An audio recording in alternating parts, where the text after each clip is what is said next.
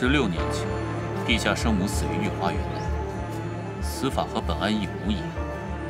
当时流言四起，甚至传到了民间，你猜百姓怎么流传的？我怎么知道？妖物作祟。什么？妖物作祟？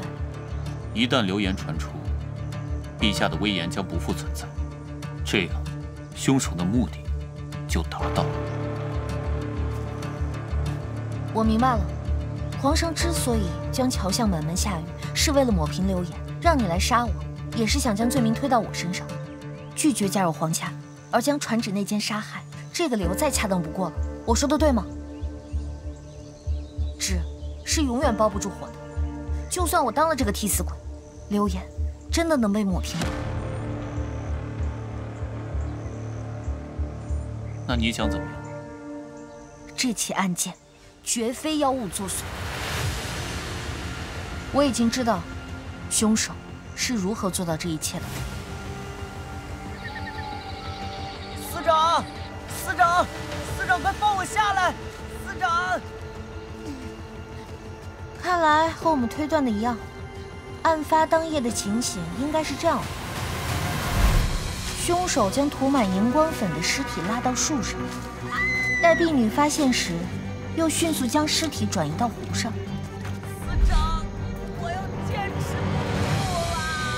尸体之所以可以在水面上漂浮，进而沉到水底，是用了冰。福秋海的尸体浑身散发冰凉，似乎是从阴间赶来一般。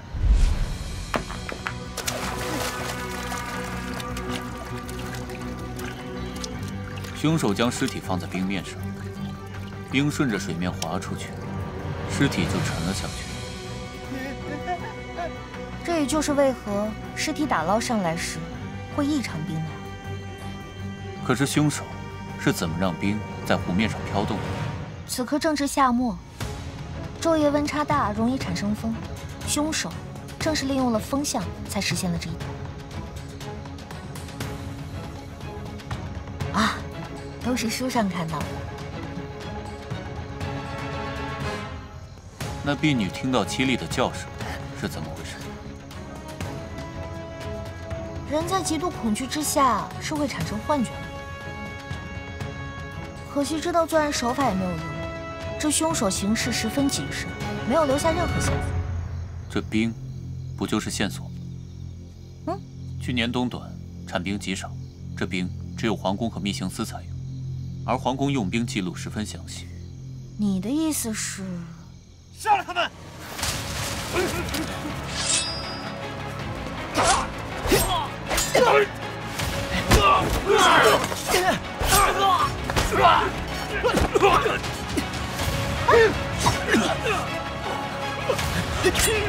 快带石棒走！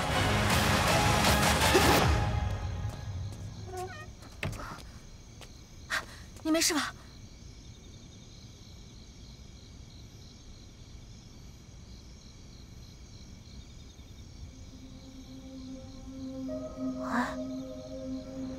穿越者带着月牙玉佩，他不会就是穿越者吧？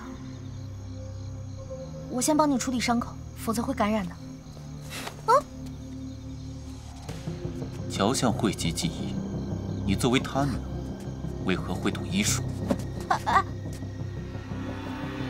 乔卿卿，你这几天的怪异举动，不由得让我怀疑，你到底是不是真的乔卿卿？沈大人救我！别过来！再过来我就杀了他！沈大人！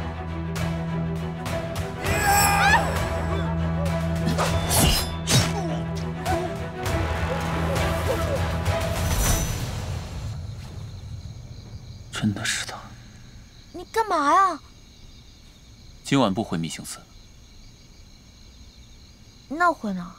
客栈。客栈？客栈开房？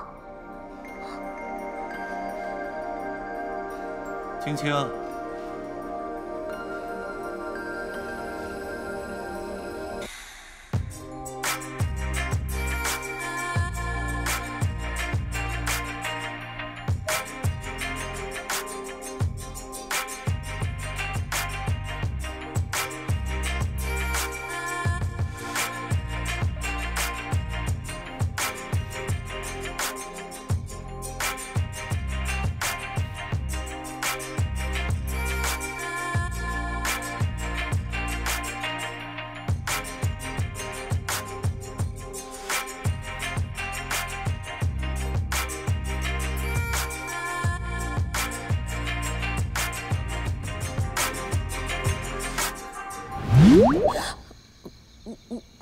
我不是这么想的。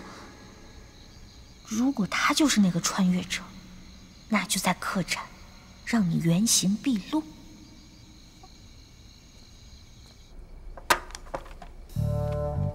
小二，来2间客房。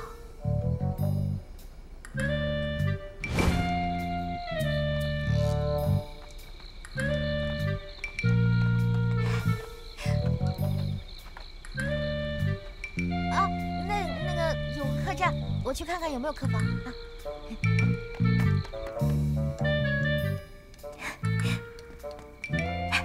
兄弟，我求你个事儿。一会儿我要跟你说，要2间客房的话，你就说只剩1间房了，行吗？开什么玩笑！我们这间客栈可是京城最大的，怎么会剩1间呢？啊！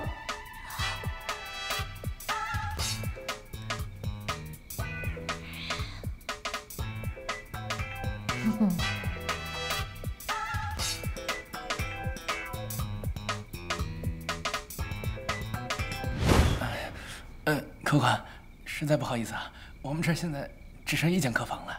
哦，是吗？啊，对，要不2位往里边请？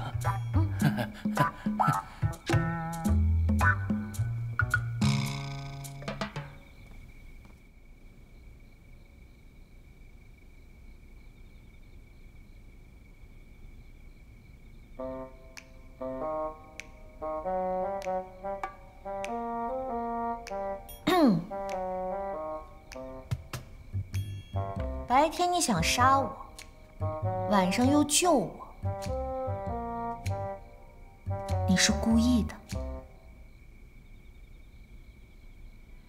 我在街上看到你的伤口时，发现你的伤口并不严重，而且你中箭的时候还刻意避开了要害，目的就是为了找出幕后之人吧。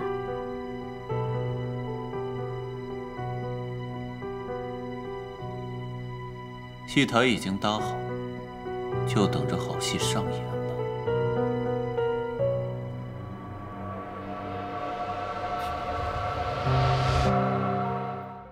思念遥遥之间，让胭脂妆唇边摇。